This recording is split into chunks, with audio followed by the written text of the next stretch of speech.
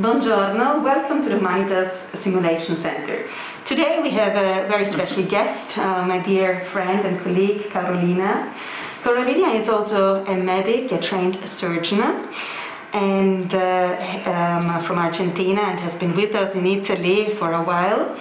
Carolina, can you tell us a little bit about your experience in general in the medical field and then also your experience in simulation? Sure. So thank you for the introduction. As you say, I'm a surgeon, a transplant surgeon.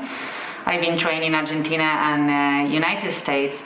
And recently incorporated, I have the honor of being incorporated in the simulation team here at Humanitas University.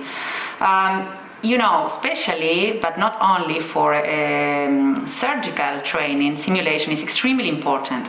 I've been doing simulation as a resident and then even as a surgeon, and I have to say that it was always a fantastic experience, but I was surprised about the wider application of simulation when I was incorporated into your team.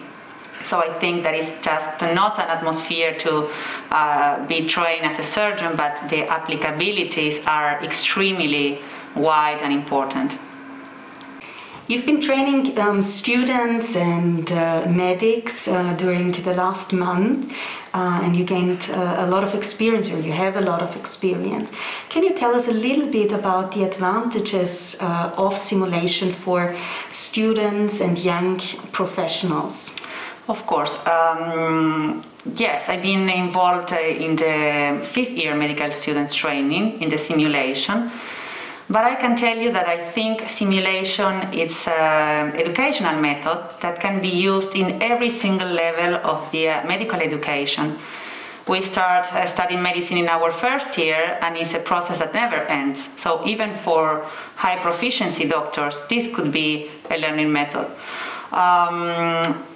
It's very well known and studied that when we see the impact of the different teaching techniques into what is called the learning pyramid, the famous learning by doing method is what has the strongest impact in the learning process.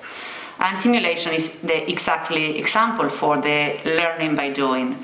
It's an atmosphere where you are supposed to do while you're learning, where you actually can go ahead into your learning curve, and it's a protected atmosphere in which both patients and student or resident or well-trained even doctor can make mistakes, are actually supposed to make mistakes, to learn from the mistakes. So it's the right environment where to, I was telling you, apply the learning by doing. There are many aspects that are very developed during simulation, like the situation awareness, like the decision-making process, like the leadership, like the team working. So there are many technical but also non-technical skills that are absolutely reinforced by simulation. That's very important, you know, like people really can learn skills, you know, like in a safe environment, and you know, like and not directly on the patient, you know, exactly. Like do a first skill on the patient. But I really like also this, you pointed out the non-technical skills, you know, like to work as a team, you know, like to identify leadership and so. Yeah, that's really good points you made. You know, I think it should be like a bridge, the simulation. A bridge between your theoretical knowledge and your practical knowledge.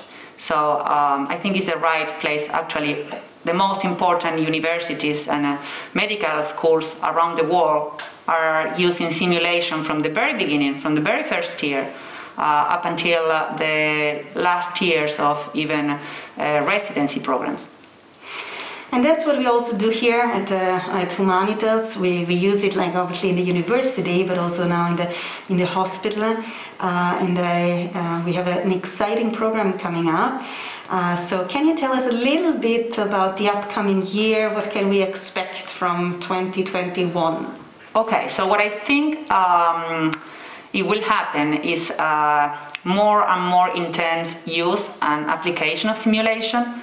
So as we are just saying from the very beginning with like anatomy lectures, for instance, to training of already doctors, like for example, testing a new device that comes out.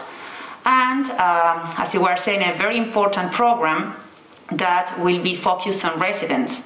So in training, but already graduated doctors, in which, of course, they are just facing the medical activity with real patients.